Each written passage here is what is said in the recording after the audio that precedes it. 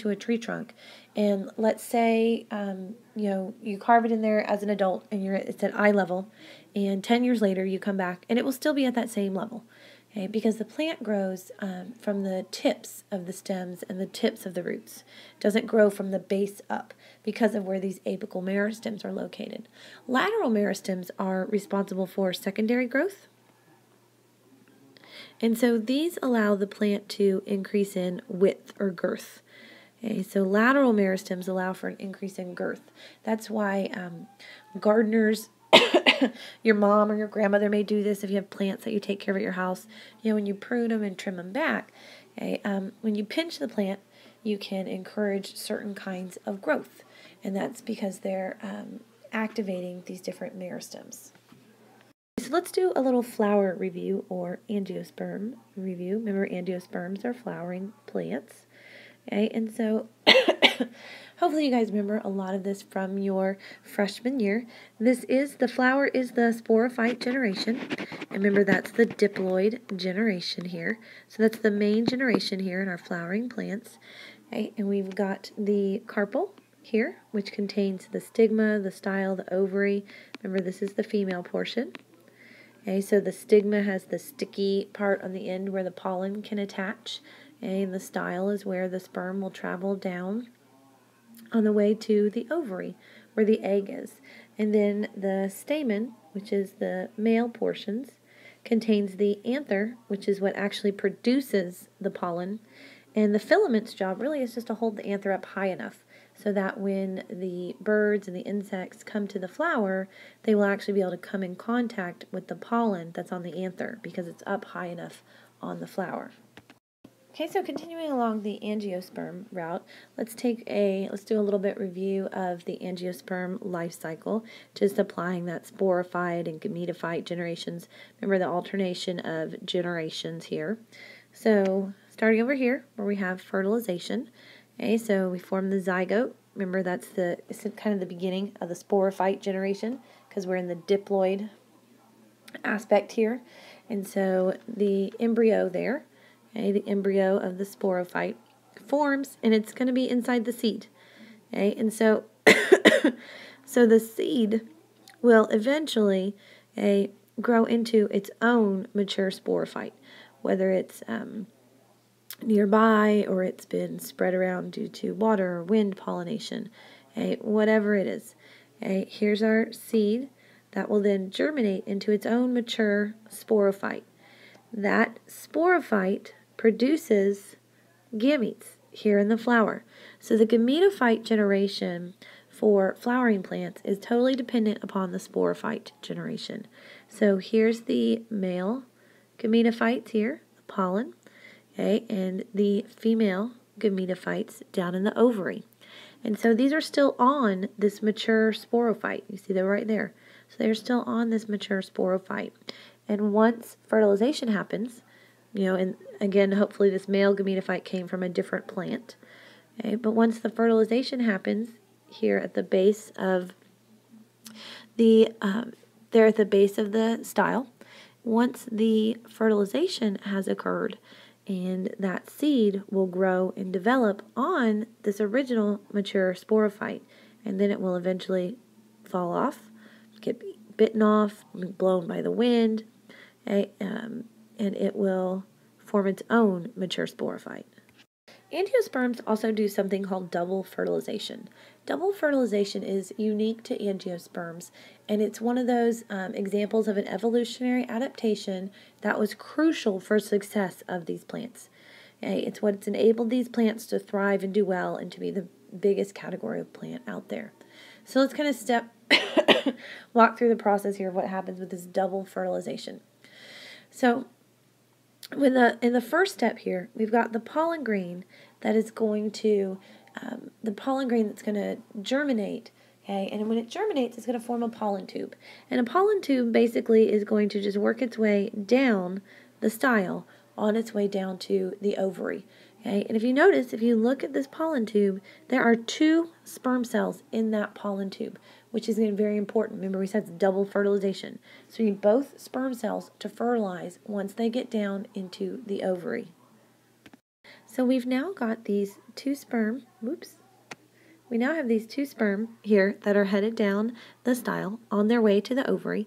And our second step of the double fertilization, okay, is that, excuse me, okay, that the pollen tube will release both of these sperm into the female gametophyte, into the embryo sac, which is different if you think about it in humans. Once one sperm penetrates the egg, fertilizes the egg, it does not allow any other sperm into the embryo sac. So in this case, the pollen tube releases both sperm into the embryo sac here at the base of the ovule. Once both sperm are released into the base of the ovule, okay, you're going to have one sperm will fertilize the egg. Okay, so one sperm does traditional fertilization. It fertilizes the egg, and you get your zygote. And you're going to be able to starting your sporophyte generation here. So you've got your diploid cell there with your zygote formation.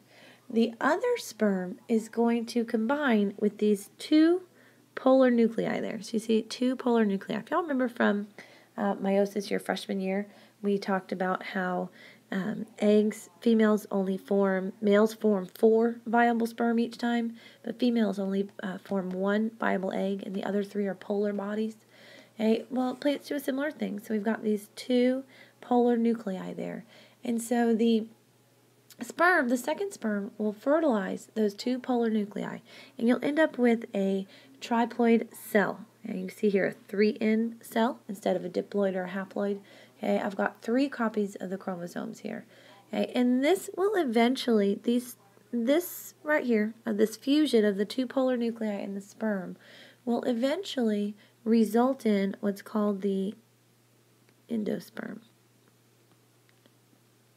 Okay, and the endosperm is going to provide nutrition for the growing and developing zygote. Okay, so it's a nutritive tissue. And like I said, it's going to be supplying nutrients to that growing and developing zygote. So the double fertilization, again, is unique to angiosperms. Again, an evolutionary adaptation that really helped solidify their success. Okay, so as most of you guys are obviously aware, angiosperms are also going to be they're going to have a pretty close relationship with animals. Okay, because that's what a lot of them are very dependent upon animals to act as pollinators for them. Okay, whether it's insects or birds, butterflies, here you've got a bat and a possum. Okay, it doesn't matter, but they are the plant is dependent upon these pollinators. And so a lot of these pollinators and the plants have gone through what's called coevolution together. Okay, they've had an impact on one another's evolution. Okay, their close relationship has had an impact on one another's evolution. This is a very, very slow process. Okay, like, for example, let's say we've got hummingbirds need a lot of sugar, and they can see red. So let's say we've got a red flower, and the hummingbirds have been going to the red flower, and then we've got another red flower that produces extra nectar. It's got nectar reserves.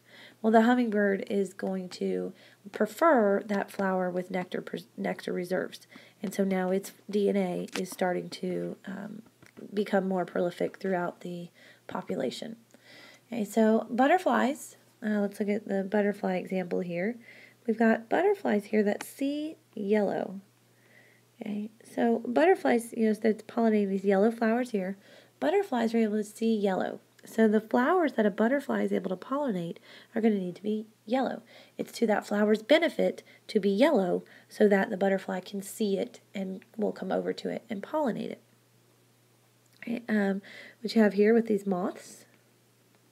Okay, so that's a moth. Moths are out at nighttime. So if you think about what kind of flower a moth would need to, some of the characteristics that would help the moth be able to find the flower, well, a lot of times they're white. So they're easier to see in the evening time, and they have a strong smell. Okay, they're very fragrant, so it's easier for the moth to find it because it's dark outside. Okay, in the middle here, you've got these bees. Okay, again, bees see yellow.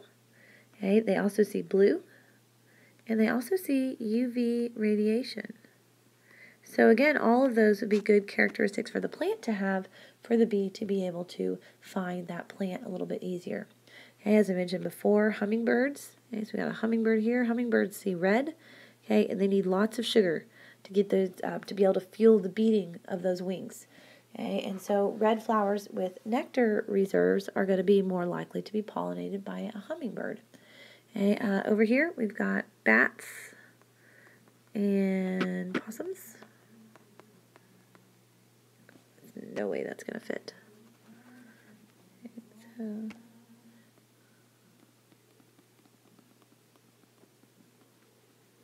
and the bats and possums both, again, are nocturnal. So again, flowers that are white, that are fragrant, they attract insects like these moths. Okay, it's to the flower's benefit to attract the moth or the insect. So then that also attracts the bat, and so the bat can also act as a pollinator. You've got an example of a tree in California, the California buckeye, that is pollinated by only native California honeybees can pollinate it because it releases a neurotoxin in its pollen. The other honeybees are sensitive, but the local ones, they are resistant to the toxin. Orchids have co-evolved with insects. They actually structurally resemble some insects. So the males try to mate, and when they come and try to mate, they pick up some pollen. Okay, but again, the whole process is very slow. Okay, so let's take a look at once the plant has been pollinated. You said the seed is going to develop.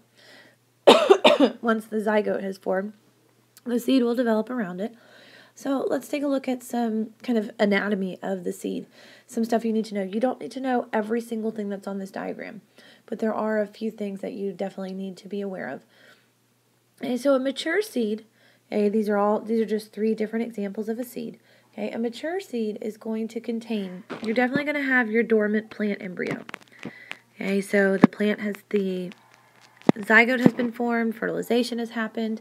Okay, then this plant embryo, but remember it's going to be dormant. Okay, a mature seed, the plant is not growing and developing until environmental conditions have to be right for it to start germination. So there's a dormant plant embryo, and it's going to have some kind of food supply. Okay, and the food supply, there are 2 different things that can act as a food supply. Okay, so remember the endosperm could act as a food supply with that double fertilization when it forms that endosperm. A cotyledon here, okay, so a cotyledon can also act as a food supply. And the seed also could have both. You see this one in the middle there? It's got both endosperm as well as cotyledons. But they can both act as food supplies for the growing, when the plant begins germination, that growing, developing plant. The cotyledon also may become the first leaves on the plant. So as the plant grows and develops, the first leaves and shoots that pop off the plant could be from that cotyledon. Okay? And again, the cotyledon can also act as a nutrient storage. The seed's also going to have some kind of hard protective coating. Okay, it's going to have some kind of seed coat on it. Okay, let me see, there's a seed coat on this one, but they have to have some kind of seed coat. They have to have some kind of hard protective coating so that the embryo will survive while it's dormant. Okay, so when the plant embryo is dormant, the seed is not growing. Okay, so there is obviously no growth during dormancy. Okay, so I've got no growth happening during dormancy. Metabolism is virtually non-existent. Okay, not necessarily completely stopped, but really slow. Okay, so metabolism is virtually stopped, completely non-existent. And then environmental conditions have to be just right for the seed to break out of this dormancy. Mainly, we need water conditions and temperature conditions. Okay, those are your 2 big environmental conditions that'll really determine when the seed's going to be able to break dormancy. And breaking dormancy is controlled by enzymes and hormones. Okay, plants have a significant amount of enzymes and hormones in them, okay, just like animals do. And when these environmental conditions are met and the plant's ready to break dormancy, okay, that will be basically a chemical reaction that's controlled by enzymes and hormones. Okay, so let's look at what's happening now then once the seed has decided to break dormancy. Okay, so When the seed breaks dormancy, what we have happening here is germination.